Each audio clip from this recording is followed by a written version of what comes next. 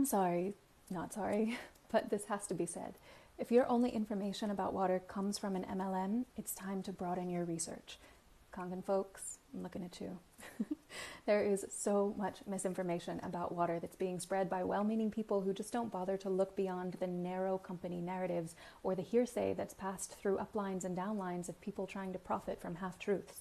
So let me dispel some common myths for you. First of all, alkaline ionized water is not healthy in the long term. Its short-term benefits are due to its higher levels of hydrogen, not due to higher pH and ORP. And you can actually raise hydrogen in much healthier ways than by electrocuting water with electrolysis. Much better ways to get hydrogen. So second, alkaline ionized water does not neutralize acids in the body. Only buffers neutralize acids, and that water is not buffered.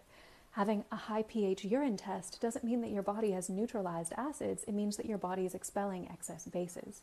Lastly, and maybe most importantly, that water is not structured. Structured water is entirely dependent upon the hydrogen bonds, and by definition, electrolysis splits hydrogen bonds apart. And no, ionic charge does not equal molecular structure. In other words, structured water has an ionic charge, and ionized water has an ionic charge, but that does not mean that the ionized water is structured. Make sense? And this is a major fallacy that a lot of these representatives are spreading. So this is just 3 of my many qualms with these brands, not to mention the studies that show that drinking alkaline ionized water in the long term could cause things like cell death, necrosis, fibrosis, and other complications in heart muscles. Now, I devote an entire day to going really deep into the science of why I don't recommend ionization and electrolysis in my 7-day e-course, Navigating the Waters, if you want to learn more.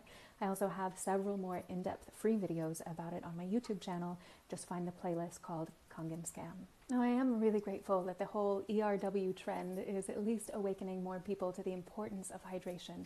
But the profit drives seem to just be blinding people to the truth that nature knows best. Natural water will always trump machine-made water, and we should be mimicking the geology of springs to create the highest quality water, not electrocuting it. Because what we do to water, we do to ourselves.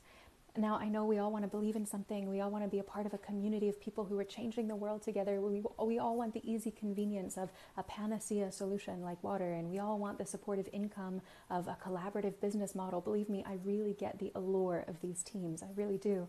But please, empower yourself to take sovereignty over your own body water. Don't just buy into pseudoscience just because it's compelling, and don't take my word for it either. Do your research, get unbiased, well-rounded, third-party perspectives from people who have nothing to gain by your believing them, and dig into the science, not just the hype. I've had the honor of knowing and working with some of the top water scientists in the world, and water science has progressed so far past Kangen at this point. No one in the water science community, people who have devoted their entire lives to learning the subtle mysteries of water, none of them drink Kangen or other alkaline ionized water. There are just much, much better options out there. So check out the YouTube playlist for more on this and comment below.